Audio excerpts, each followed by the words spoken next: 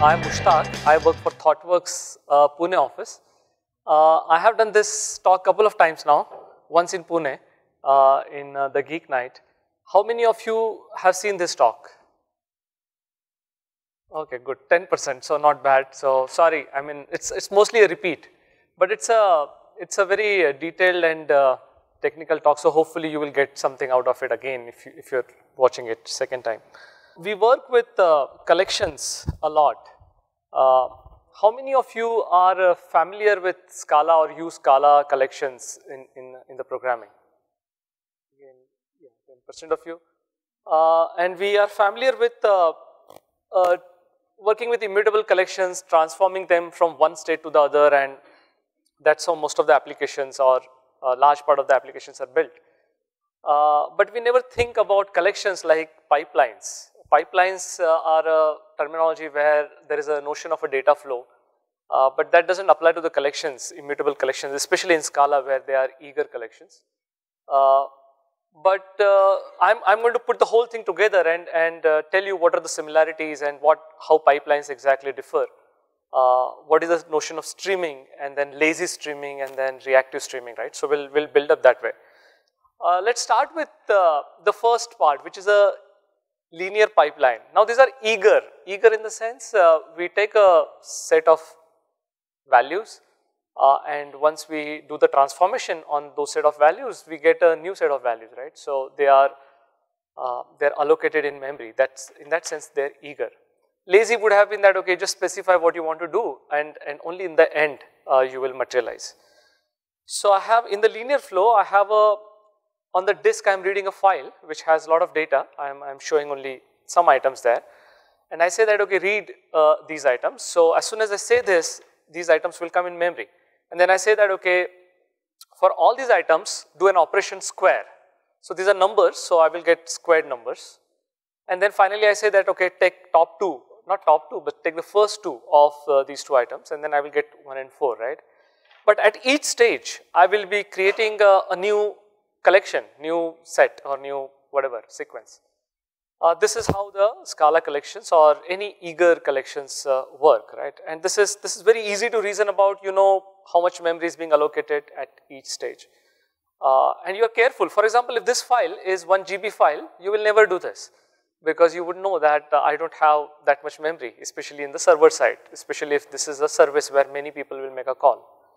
So you won't use this kind of a programming model if the data is large and it can't fit in memory.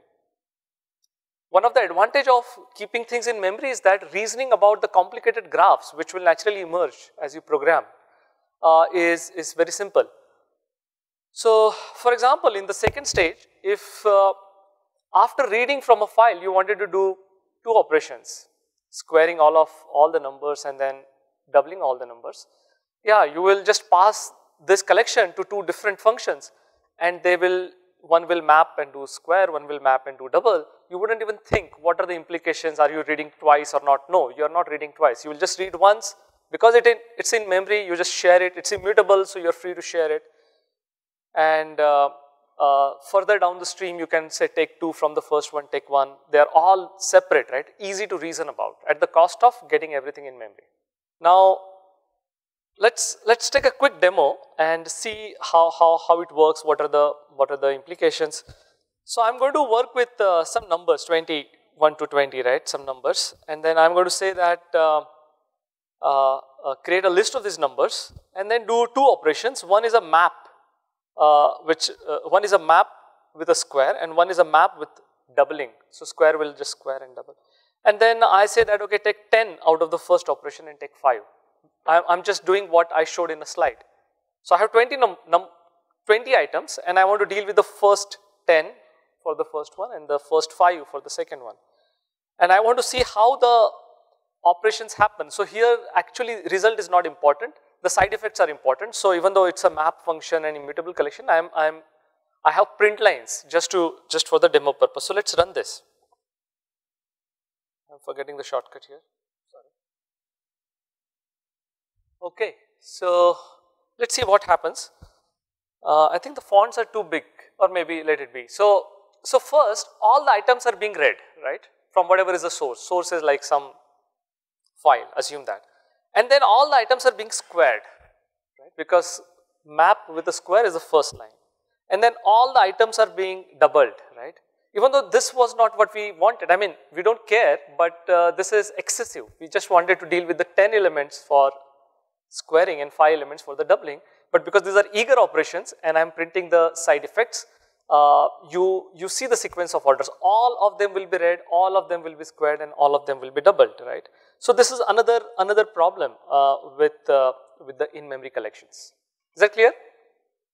So now let's explore that what happens with lazy collections, or suddenly now you can call them pipelines, because lazy means you don't, at each stage, you don't get data in memory, you just specify what needs to be done. And in the end, somehow the data flows through that pipeline and the results are obtained. So same example, but I have a read operation, a square operation, a take operation. But if this were a lazy, and just to visualize it, right, more concretely, if you're using C# and link collections, right, this is how it will work. You will have some terminal action. Even in Java 8 collections, this will be the same. You will have some terminal action which will dictate when the data starts flowing. But till that point, it's just a specification. So when you say that, okay, read, nothing is being read. So when you say this read, right, you say that, okay, source.read, .map square, .take2, nothing is happening. It's just a specification which is being staged somewhere in your application. And then for each is a terminal action. It's also called sync in a pipeline world where there is a source and the flow and the sync, right? It's called a sync. So that terminal operation will trigger the whole data flow. So what will happen is the terminal action will say that give me the next element and to the previous, which is a take stage, and then that will say that, okay, because I want to provide one element downstreams, let me get one element from upstreams, and so on, and the call will go all the way till the source, and then first element, which is 1, will be given to the pipeline, right? It will come to the read, then to the square, then to the take 2, because it qualifies, it is the first element, and then it will be provided to the sync. So those many hops will take place. And then for the second element, because my sync will work on all the elements of the pipeline, for the second element, same call will happen. It will call the next and the next and the next, and then the second element will be emitted 2, which will be squared to 4, and because it's the second element, it will be taken. But now the pipeline will terminate because the take 2 operation is qualified to give you only 2 items. So third item doesn't make sense. So the sync will terminate naturally at that point. So this is what will happen with the lazy pipelines. So the next calls which are happening to the iterator. So iterator is the underlying implementation of all the collections in the Scala as well as in the Java C#. So what is happening, that next call is the iterator's next call, and that iterator calls the upstream iterator's next call, and so on, right? But this pipeline, even though it is lazy, it is pull based. So the sync is dictating that, okay, which element and when and so on, right? Now there is an alternative to that, which is a push based pipeline, where you don't actually need the downstream or a sync to dictate. So see the second example, where instead of making use of iterator and the next call on the iterator, we have something similar API, but it is based on the callback called onNext. So instead of making a call next, which will give me a value, the upstream will push data on onNext of the downstream. So the flow is little bit different here. Flow needs a trigger, not always, but in the cold pipelines that we'll define very soon, the whole pipeline will need a trigger, and that trigger here is provided by another sync. And the moment the trigger happens, the source will start emitting data, because now it has a callback on which the data can be pushed, which is an onNext callback. and it will push on the on next of read, and then read will push on next of square, and so on, and that's how the data will flow and reach the sink. Now, why I would do this? This is a bit complicated, right?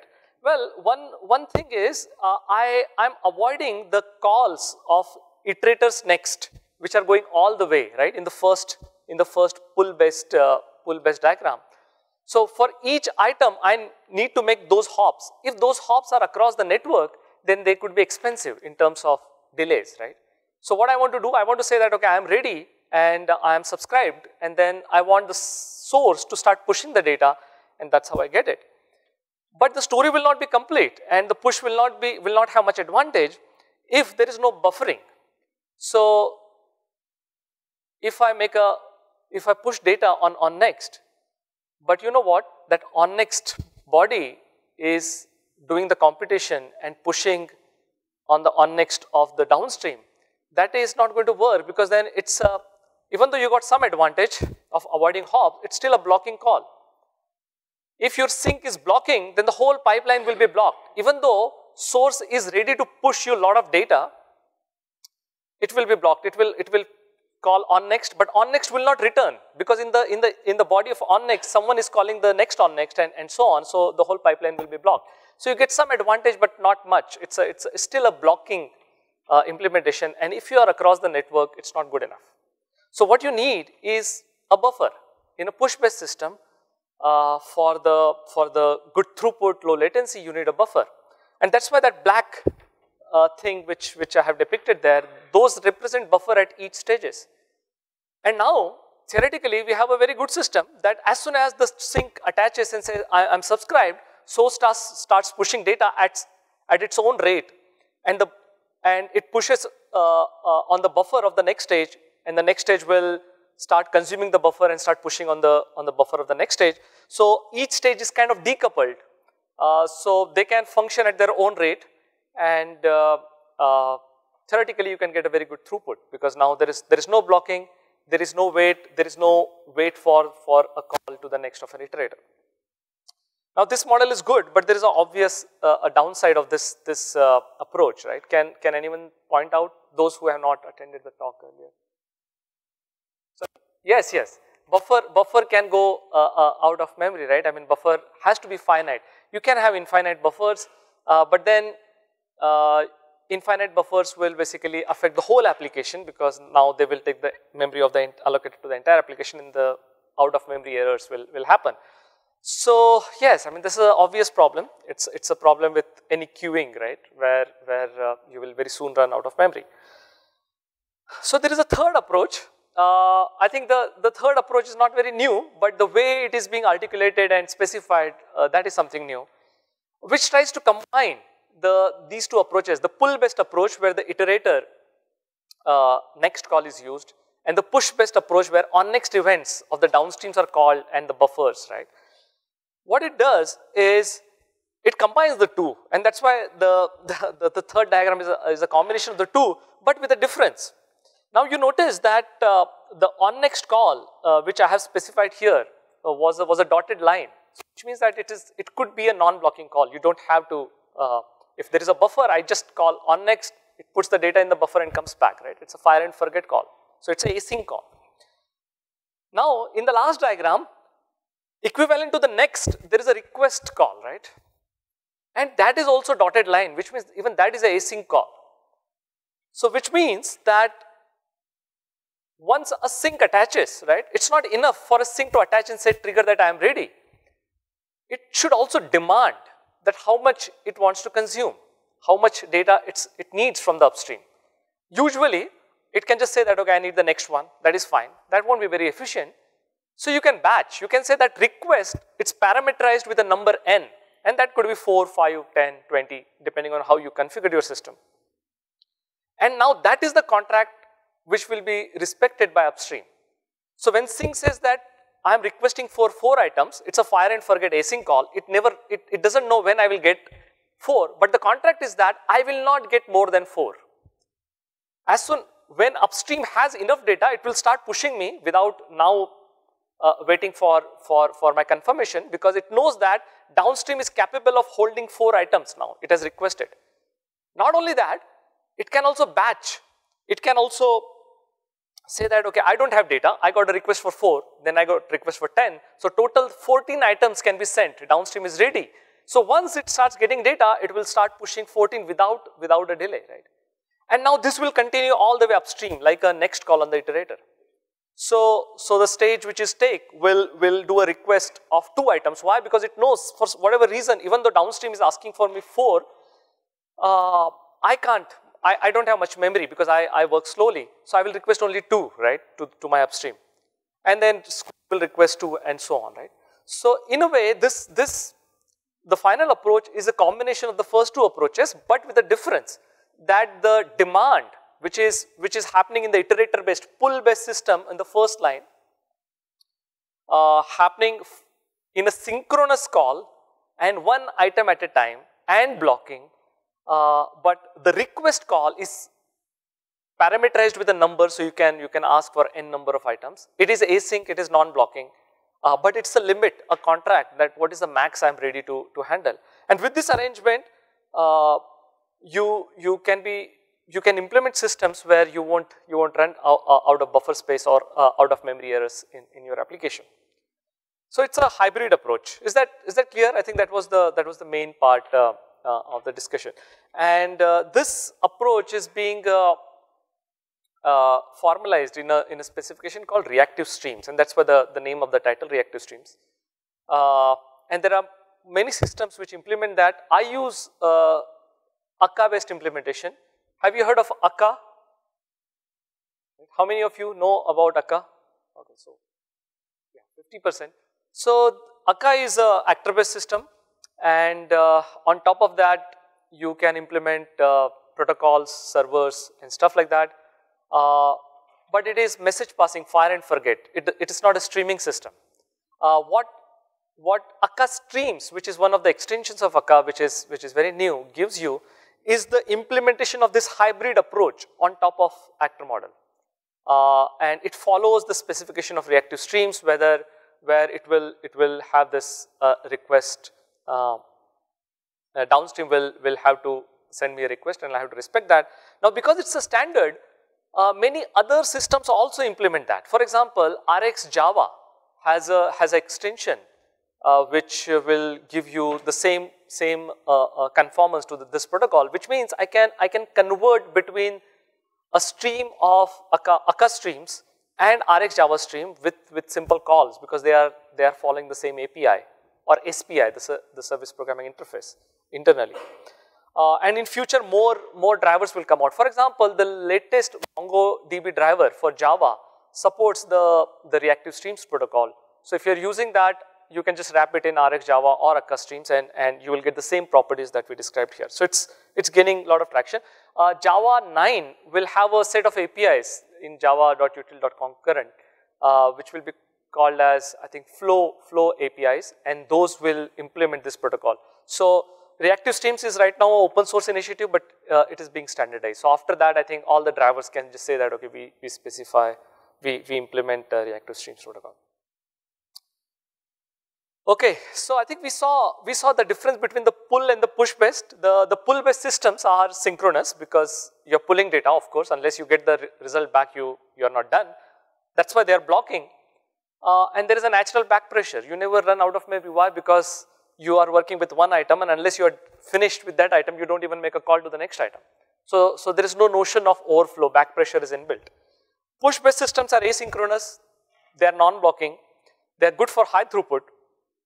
But if the downstream is slower than the upstream, if upstream is spitting out more data faster, then the buffers can overflow.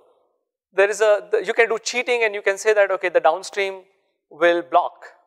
So if your RX Java has been in use for even before the hybrid approach for a long time, before the reactive streams. But it was easy to cheat there because, you know what, the last part, the subscriber will be a blocking subscriber. And which means that it will block all the calls on next calls. So you lose some of the advantage, but you get the back pressure. But now if you want best of the both worlds, that is what reactive streams are. I mentioned about cold streams, right? Now, what is the difference between hot and cold? Now, in the lazy streams, it's important that there is a sink or there is a terminal action. So, without that, the data flow will not start, because till that point, you're just specifying how data should be transformed, right? But it may not be, it is not essential in cases when the source, for example, if you want to model click of mouse in a UI programming model as a source of events, right, which is streaming the events. Now you don't say that unless there is one subscriber, I will not even stream the click events, right? Or for example, if you want to model the time which is flowing infinitely, you don't expect a subscriber. So those sources which are push-based models, right, but they don't need a specific trigger. They are always emitting data. So what happens to that data? Well, that data gets dropped. That in the conceptual model, there is no consumer, so that data gets dropped. The time ticks or the mouse clicks, they get dropped. And in those cases, those sources are called as hot sources. They don't need explicit subscription basically to be triggered, and that's why they're called hot sources. The cold sources are the most important sources that we deal with. For example, web services, reading from file, all the I/O operations, right, which we control, the data-oriented APIs. Right, so that is the main difference. Before I go to the demos, I think I need to cover one more aspect. So we motivated all this that okay, the collections which are eager and in memory are very good because you can create graphs without thinking about them.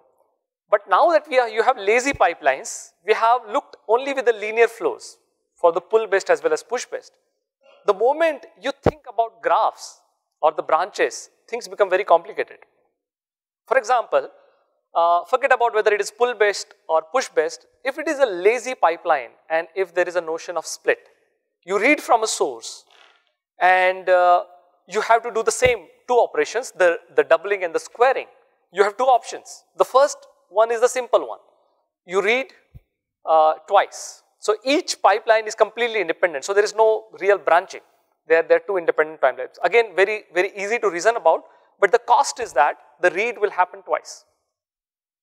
And the second one, where if the read operation is across the network, you may not want to do that. So you will memoize in some way the results of the read, and then will those memoized results will be used by the two branches which are square and double, and you have to take care of that. If you don't do that, then well, you get some advantage of lazy pipelines, but maybe it's not all the advantages, and in fact you can argue that now, depending on the use case, in-memory collections will be more efficient. Right? So look at the first, right? Now if your reading operation is the most expensive operation of all the pipeline, right, and you're reading twice, compare this with the in-memory collection where you're reading once and then branching out immutable collections. The eager immutable collections will be much more faster. Even though they are allocated all the time in memory, they will be faster because the bottleneck is not there in the allocation. Bottleneck is in the reading, which is I/O operation, which is much more expensive and you're doing it twice. So lazy collections are not naturally superior to the in-memory collections. I mean, that is the lesson. I mean, that's why people use the eager collections all the time. They are good because the lazy collections are good because they can deal with large amount of infinite amount of data because they don't load everything in memory, but there is a cost to remember.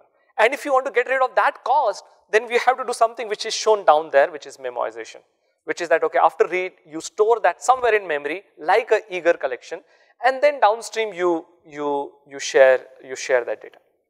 So let me show you the demo, but I will just give you some analogies. So if you are using C#, for example, and if you work with the basic link interface, IEnumerable, I guess, then and if you keep passing that around, you are in the first diagram, right? You are always doing the things twice. So the recommendation is that, okay, you quickly make into an in-memory collection, toList or whatever, and then pass that toList so that it's memoized. Same thing will apply to Java 8 collections.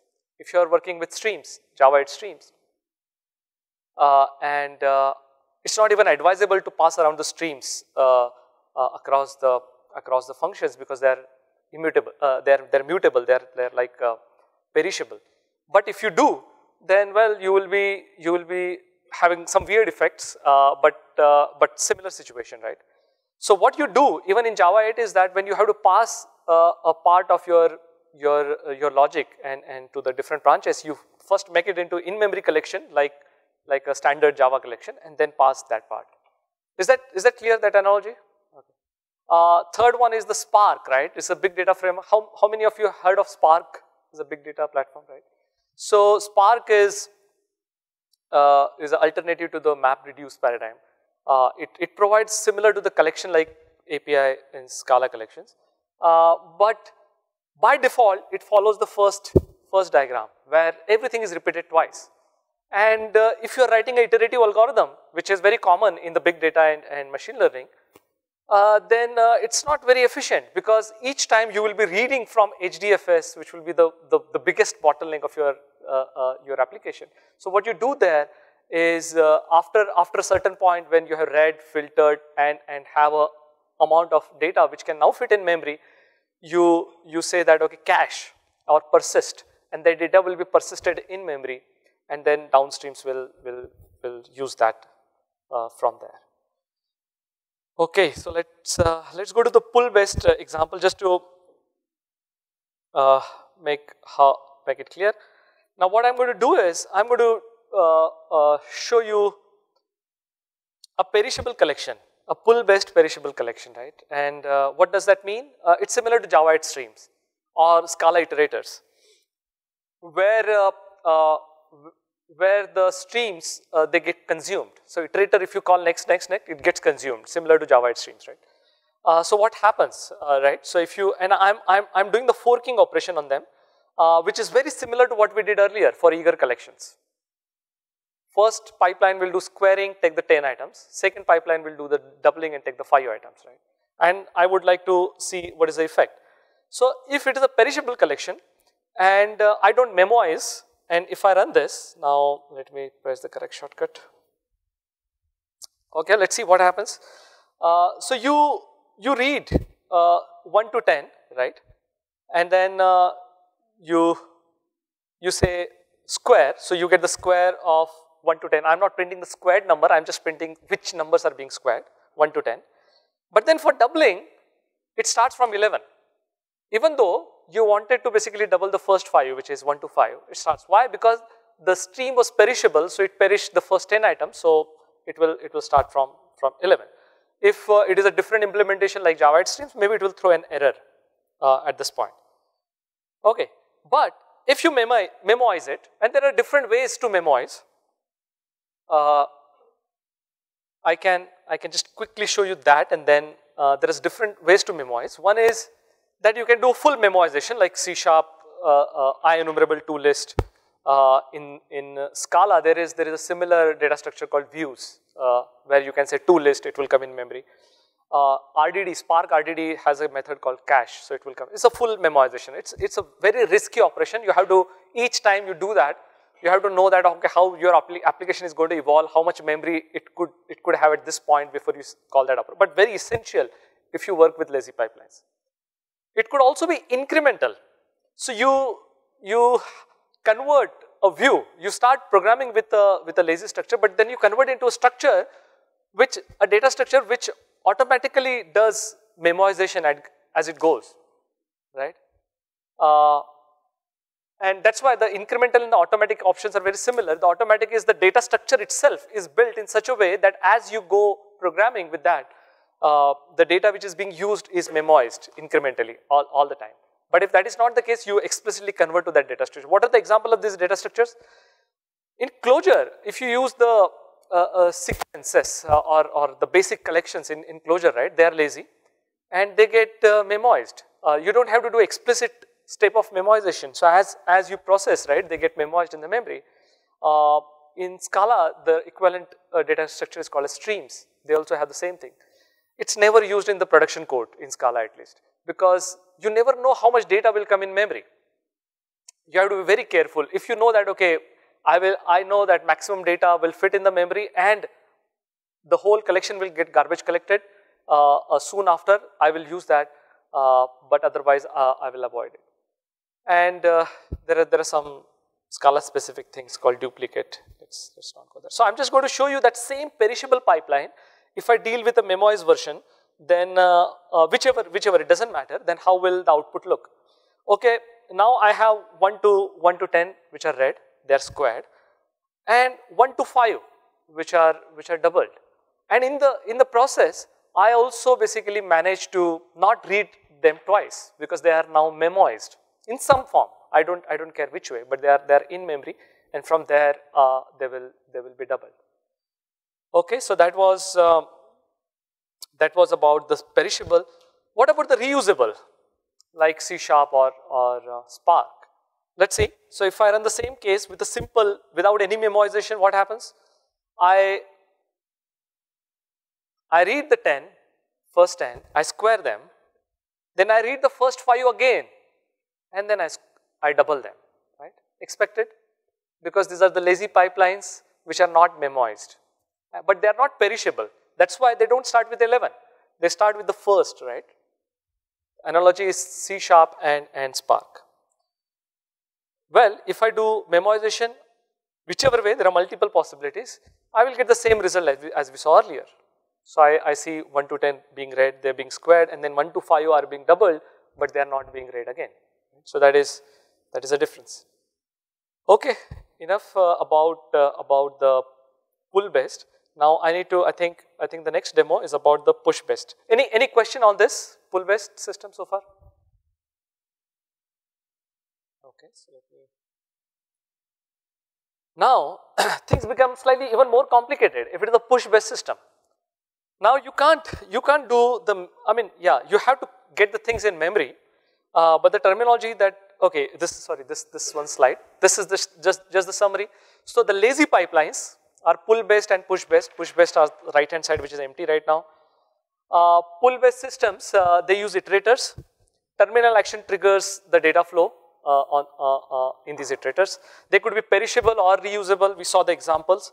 Both of them you can memoize or cache or some form, and then you can use them multiple times basically, right? So reuse is possible within a single consumption, right? The same pipeline you can reuse.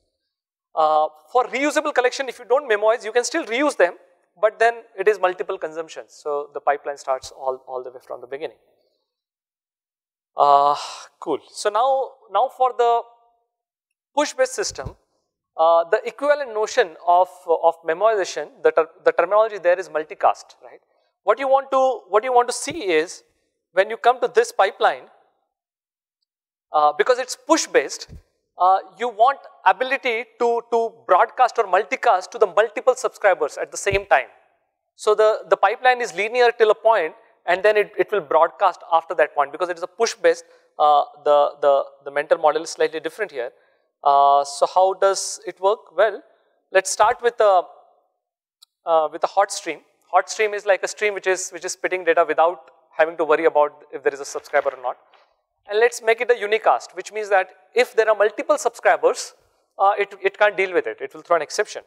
And then I do the same use case which I did earlier, but with now this is slightly more complicated because here it is a push-based systems and time is involved. So what I do, I have a squaring flow and a doubling flow, very similar to what we did earlier, but I throttle. I say that when I'm doing squaring, throttle it for, so emit each item with a delay of 200 milliseconds, and for doubling, emit each item with a 100 millisecond delay, so that I can show you the difference, how it works. And then I create two separate graphs in the fork with those two transformations. I run them, and then I run them with a difference of half second, 500 milliseconds. So there's like all things are starting different times, so that you can see the difference when it runs. Now let's see how it works. So if I run this,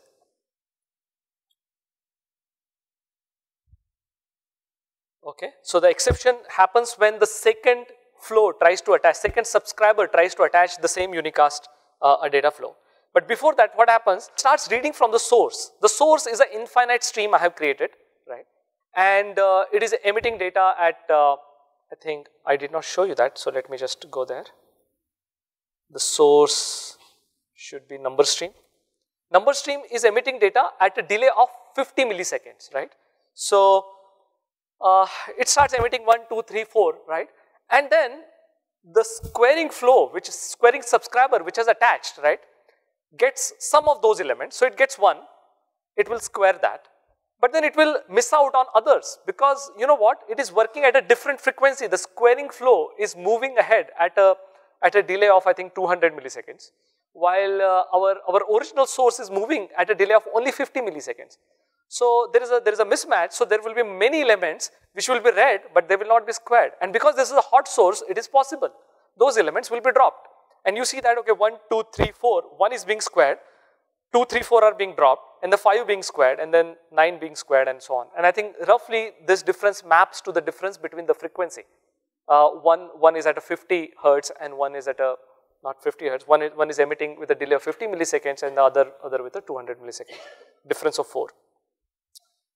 Okay, so this is about squaring, and doubling even doesn't start because it's a unicast. If it were a multicast, what will happen? Very similar, but both the flow will come in action. So, right. So it will start reading, start squaring, and then after some time, after a delay of half second, in the beginning, the doubling flow will attach. It will get the first element will be 8. It will start doubling 8 and then 10 and 13 and all that. So all the things are working independent of each other. They are not bothering whether the downstream is catching up. They are just dropping elements, right? So these are the hot sources.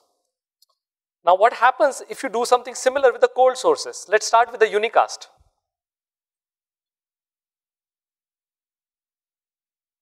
Okay, so you start squaring 1, 2, 3, 4, right? You're reading, but you also double, okay, you do squaring 1 to 10, but you also manage to double 1 to 5, right? And why is that? Because the source is cold, which means it cares about the subscribers, right? And it will not basically, it will push back, it will give the back pressure, and that is the important point, which is a characteristic of the reactive streams, which we are going to summarize. But the difference is that it is reading twice. So first is being read here, and then it is also being read here. Why? Because this is a unique cast. I have not made any arrangement to broadcast, right? So I get the full flow from the source, not very efficient, but yes, it doesn't drop any element. It says that, okay, source, you slow down. I'm not able to keep up, and both of them have a different frequency or a different speed, and still they manage to consume all the data. And you see that you read only the data which is required. So you read 11th because there is some buffering involved, but you don't read excessive data. On the other hand, if I multicast, things will be different.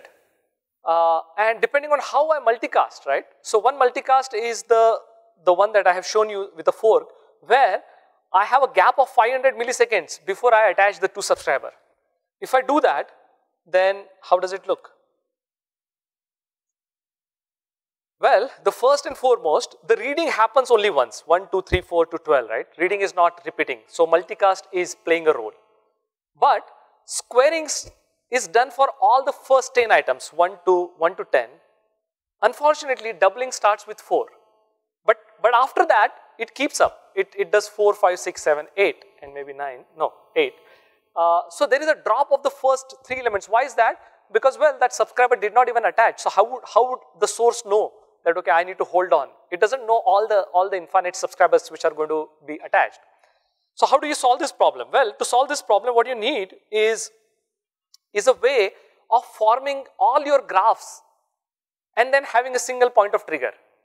And it is possible in any implementation of reactive streams that you would use. Akka-Streams has a way of doing it. RxJava has a way of doing it.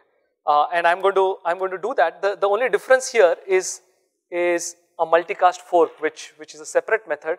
And you see, I'm not going to describe what you see there, but it's a DSL for describing a graph. So you build the whole graph of your consumers. Roughly, you say that, okay, the data will come from here, will go to the input port of broadcast join, and there are 2 output ports, and the data will go first to the squaring flow, and then to doubling flow, and then they will go to the sync. And the whole graph is a single entity, and I do run on the whole graph at one point, as compared to the 2 runs that I have done earlier. So if I do that, then theoretically it's possible that I will, okay, let me go back to where I was. I will be able to get what I want. Okay, so now I'm able to read the 12 or just enough items only once. I'm able to square the first 10 and I'm able to double the first 10 with the back pressure and all that, which is a very nice property. Just to summarize, push-based pipelines, right? The data is pushed to the subscribers, and the examples are mentioned there. By the way, in the Spark world also there is an equivalent of that called dstream, which is for streaming data in Spark. And then they could be hot or cold. We saw the differences. Both of them you can multicast, right? If you multicast, then yes, you can attach multiple subscriber and try to make some reuse. But the cold you can reuse without multicast. The only thing is that data will be read from the beginning. With the cold, one important property that we saw, I think we had seen it in the diagram, which is the back pressure, that the upstream will not send me the data more than I demanded. I did not explicitly say that, okay, give me 10 bytes or 20 bytes. That was done in the APIs that I used of the Akka-Streams library. And because of that, I'm assured that if the data source is cold like a web service or a file, a huge file, then I'll be able to give back pressure and not overwhelm myself. So that is a very, very interesting property of these.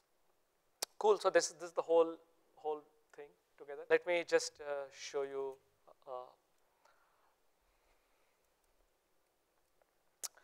Okay, I'm going to start multiple. I'm using Akka clusters, so I'm going to start multiple JVMs. Ideally, this can be done on any machine, multiple machines, if you're using AWS and stuff like that.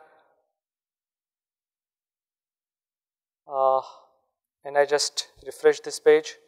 So cool. So this is my UI, right? Let's not worry about the UI right now. Let's start something, another node basically in the cluster. And because this is the Akka cluster, they will send messages to each other and they will form a cluster. They should rather, if the network doesn't fail, using seed nodes. So it detected. Now you see the 2 lines appeared in the first one. It detected there are 2 members which are up itself and a peer, right? And now that information is also given to the browser. So now browser has a node, right? Initially, if you had clicked, there was no node. So I can say that this node is very fast. Right now, it's okay. Let's see if it is really fast.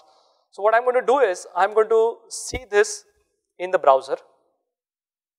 So this is that Big Bug Bunny movie, right? And this is not a video, right? This is not a video codec. I have taken the MOV file and I have split using FFmpeg. I have split into JPEG images. So I have like 10,000 JPEG images which are going in a loop. So I'm rendering images in the browser. So this is not an encoded video. These are images which are being rendered on canvas, right? And they are very fast right now. And it will spoil my demo because my next steps. So what I'm going to do is I'm going to throttle. Now I'm using kind of Akka cluster messaging to say that, okay, throttle with a delay of 100 milliseconds, right? Which means that only 10. So if I throttle this, the movie will become slow, right? Why? Because now the frames have become slow, and then you can play with this, but that's not the objective. What I want to do is add more nodes. So right now I have only 1 node, so I can't make interesting connections. So I can add more node to the cluster. So I can say that, okay, I want to rotate this image. I want another machine. Right now it will happen on my machine, but in the real application we do this on AWS. We take a 16 CPU machine because image processing is a CPU bound operation. And on that we say that, okay, rotate this node. Ideally this node should get detected, and I think it got detected here, right? It says that, and if it is detected here, then the UI should have that information, and it has. So now I can connect the two. I can say that take this wavefront and push the data to the rotator node, which will rotate this and create a connection. If I do this, then I have a rotator machine, and to which I can connect. I can see that these two videos are now in sync, but they are transforming the image and then rendering it, right? So I'm creating now a graph, a topology which can get very complicated. So for example, I can say that okay, add one more node which will extract the metadata out of our source images, right? What is the size? What is the timestamp? So that we can measure some metric from that metadata. And I will say that okay, I also want to measure that metric. So there is yet another node. So now we have 1, 2, 3, 4, 5 nodes which are all part of the cluster, and they are talking to each other. So now I go here and I say that what I want to see in the end is, okay, the data is not come here yet. Okay, now there is a metric. It will not show me anything right now. I'm connected to the stream, but the stream doesn't have any data because I haven't made the connection. So let's make the connection. I'll just, okay. To make a connection, I will say that okay, now from wavefront, push out data to the metadata. So that connection will be formed, but no metric. Then I say that okay, from metadata, get the data and push it on the metric and make this connection. And now we'll start seeing the streaming data. Now this is the JSON streaming data of the metric. What is the metric? Okay, what is the size of bytes? How many bytes are being processed per second? How many images are being processed per second? And what is the latency per image which is being processed? And latency is in milliseconds. Of course, it is on my machine, so that's why it's 2 milliseconds. But even on AWS, right, with a good network, it will be less than 10 milliseconds. Let's see if the throughput increases. So I'm just going to, this might crash my machine because this rotator stage is very, very nasty. But let me just increase the throughput to some other value. And you see that suddenly my count has increased, right? Because now my latency is 33 milliseconds. I can spit out 30 images per second. So not only the movie is running faster, but my metric is being computed appropriately. My latency remains almost the same, right? So internally the code is, it's a big project. It's all open source. If you want to, I'll share the link. Roughly the link is if you go to GitHub, TMT software bulk data, right? There is all the source that you will need. There are a lot of other use cases that we have implemented. There is also a detailed documentation that we have done. We haven't put it on the page yet. Maybe next week or within 15 days we'll put it. All the work is in open source domain, so you should be able to read up and see what is the underlying. Okay, let me just throttle this back. But the lesson here is that streaming is a very, very nice way of dealing with things. Streaming is a very nice abstraction within a node. When we have to do image processing, we do this image processing in parallel. Otherwise, it will be too slow because it's CPU bound and we have a cluster of 16. How do we do it in parallel? Because of the, so let me go to bulk data and say that image transformations. So it's just literally one line here. So which says that, okay, look at this line. So it says that images map async with a level of parallelism and actually make a call to the rotate. And rotate is the actual rotation. I mean, this is a Java API call, you can assume. The level of parallelism will determine how many images in parallel you want to process. So streaming APIs will allow you to do these things in a very, very declarative, very straightforward manner. Unfortunately, none of these, I mean, these are not the big data streams like like Spark streams or Storm and all that. These are like still for the application developers. They don't run in the distributed fashion yet. So you can't say that, okay, I create my graph and I say that, okay, this part of the work will be done on that machine and this will be done on that machine. That is still not available in Akka-Streams at least. So what we have done is, we have used Akka cluster features to communicate between the nodes, but we have used Akka-Streams within the node to do these transformations. I think, yeah, that's what I wanted to talk about. So any questions? I didn't get the idea, like what we said, it's async feature, right? When we are calling in the push system or a hybrid system. But you have sequentialized the things. Your images were coming one after the other. Right, it is ordered, right? Yeah. So they are different. So async and ordering, they are two different concerns. And you are right. If I don't care about order, theoretically I can get higher throughput, right? But it is not essential that async things must be unordered, right? So when you say that, okay, give me 10 items and give me 15 items, and the upstream starts you giving total 25 items, it is not meant that they will give in any order, right? Order will be maintained in the streams by default. You can override that. For example, this map async, right? There are two versions of map. You want to do things in parallel, but do you want to lose order? No, because then your video will not look correct, right? So what do? You have another version which is called map async unordered. And if you say that, okay, no, in my domain, my stream, I don't care about order, I will do this, and theoretically, maybe better throughput. Not always, but depends on your use case. So they are separate concerns, and in the streaming, order is generally preserved unless you remove that.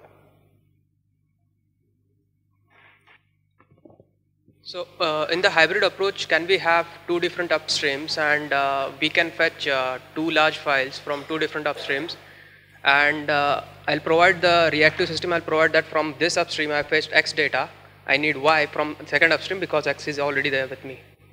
You can do that. You can do, now you'll also obviously think, for example, you have one stream of say images, and you have another stream which gives you some image metadata, right? And now you want to get those and then combine the two, right?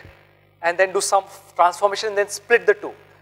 All these possibilities, that's why they're called graphs, right? Graphs means that, okay, you can have merge operation, you can have a broadcast operation, and you can also have cycles, which, I mean, they are not recommended, but the real streaming system will have the ability to introduce cycles if required, because cycles can play a feedback, right?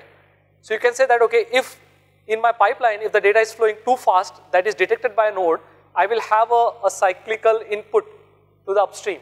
You can, the whole, like the electronics circuit, right? You can have feedback, and that can slow down, right? So everything is possible because that's why they're called graphs.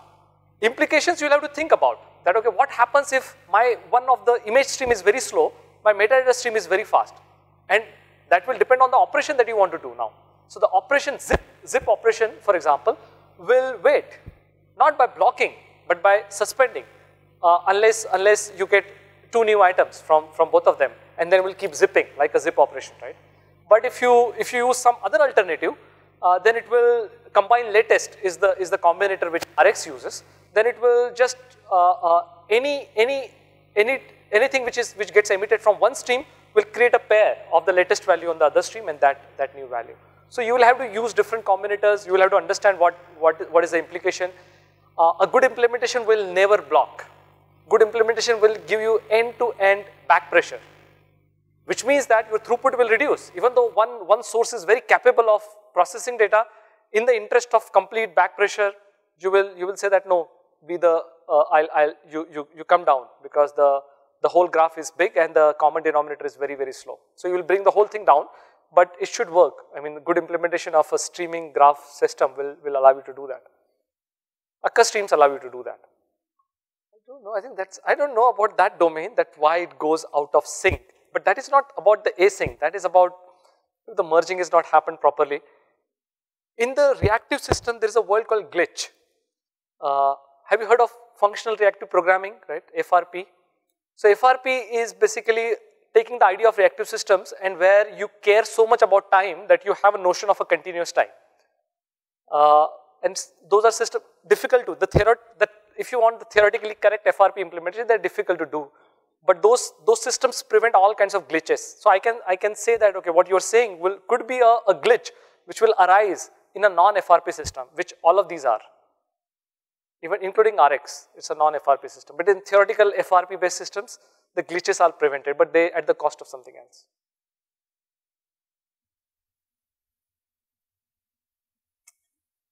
Cool then? Is that it? Thank you.